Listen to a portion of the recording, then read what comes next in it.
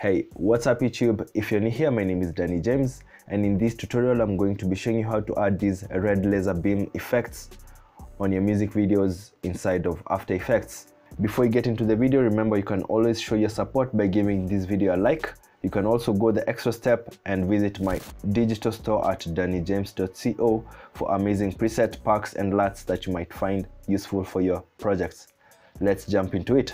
Alright, here's our footage right here, and we'll add the red laser beam on this clip. So first off, start by finding the area where you want to add the red beam. In my case, it's where we have these mini Glock on site. Hit Ctrl D and then cut whatever comes before that.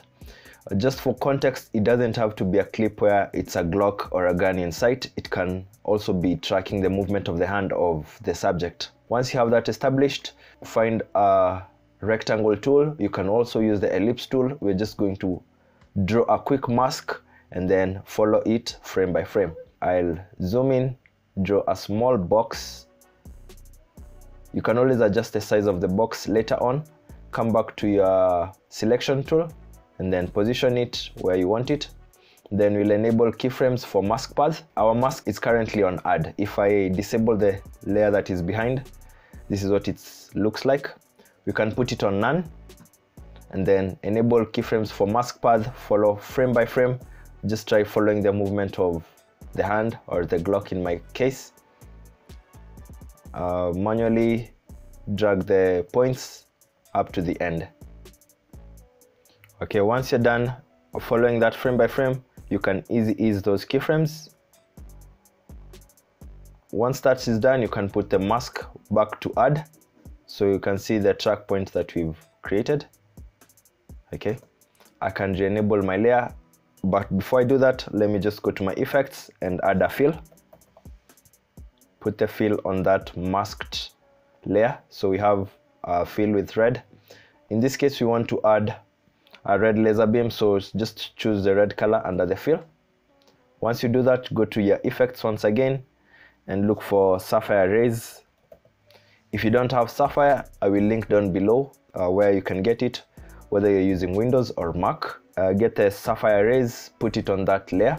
Once you add that, you can also re-enable your background layer so that you can see whatever you're doing. I'll go on the first frame. Now with the Sapphire rays, you can just go to your ray brightness, increase it from 3, take it somewhere to around 10, 14. Okay. Find the setting for bias outer bright right here. Just increase it so that it's 0.5 or above. Okay. You can always readjust these settings afterwards. And then add keyframes for center XY and raise length.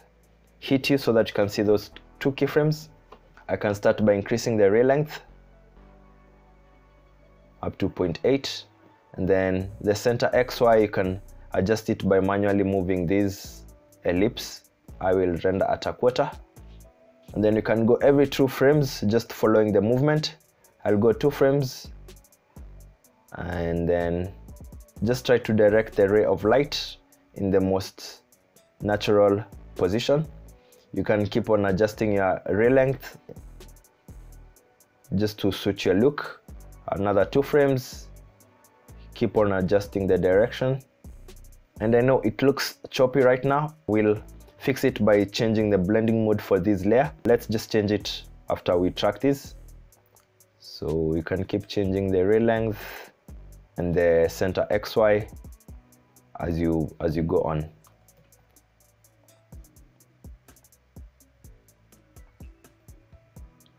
Lift it up like that, just so that you can get a beam of light shining across more effectively. And then I'm also finding it hard to control it as it's a bit opaque right there, so just change your blending mode. Something like add or lighten, you can toggle between the two of them later on, but let's start with lighten. Now I can see the nozzle of the gun at least. Click on the Sapphire rays and then keep on doing the same adjustments that we've been doing. Keep following it like that and make sure it directs to the most normal position or direction.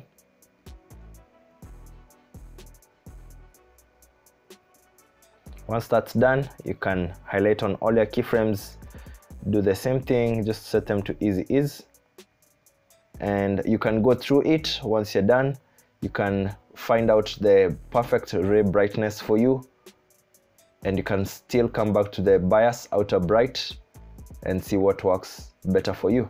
Again, on this layer, we'll go to our effects and look for deep glow. If you don't have deep glow, I'll also link down below. It will easily give you the look that you want without having to tweak anything.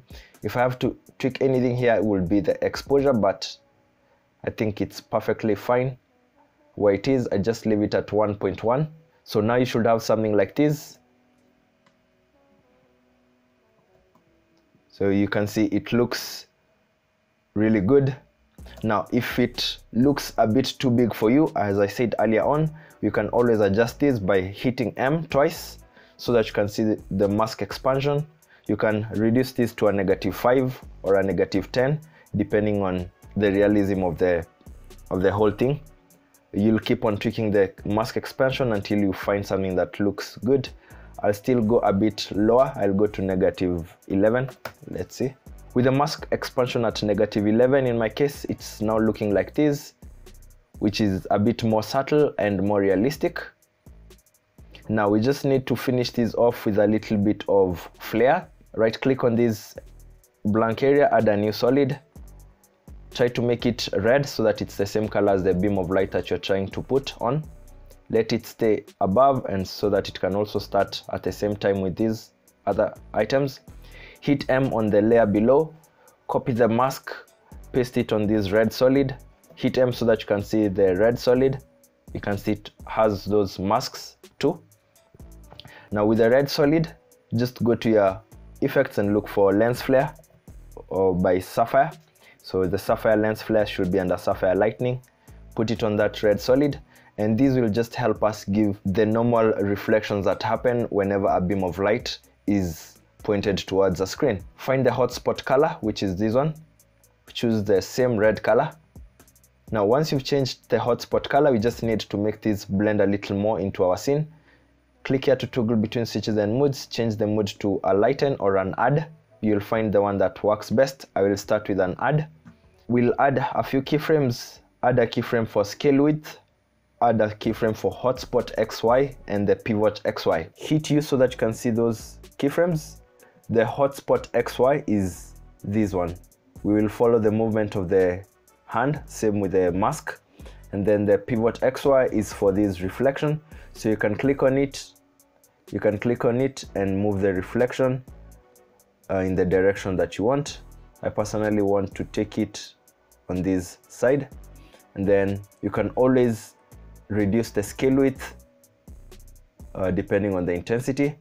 We can go 2 frames, move this hotspot XY, and then move the reflection beam in the direction that we want. This will be a matter of personal preference.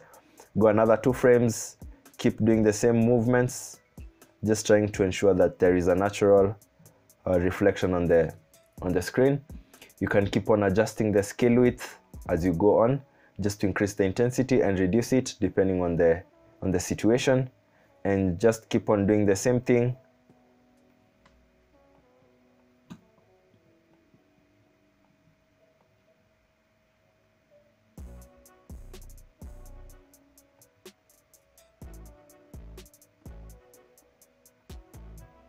Okay, so I'm done going every 2 frames. Do the same thing that we've been doing since we began editing. Put the keyframes to easy ease, and now it should look a bit more blended into the scene. Let me just play it back. You can hit T on this red solid and then reduce the opacity so that it's not that obvious. I'll put it around 70, 50 to 70, just try to find what works best for you. And then, as I told you, you can toggle between these 2 blending modes to find the one that works best for you. I'll put it on add in my case. And in those few steps, you can easily create this laser beam effect for your music videos. And yeah, that's it from me today. I hope you did enjoy this simple breakdown. In case you got lost anywhere, just try to rewind, just try to redo it step by step alongside with me, and it should be a bit more easier. This idea was also suggested by one of our subscribers, meaning that you can feel free to send any ideas that you have.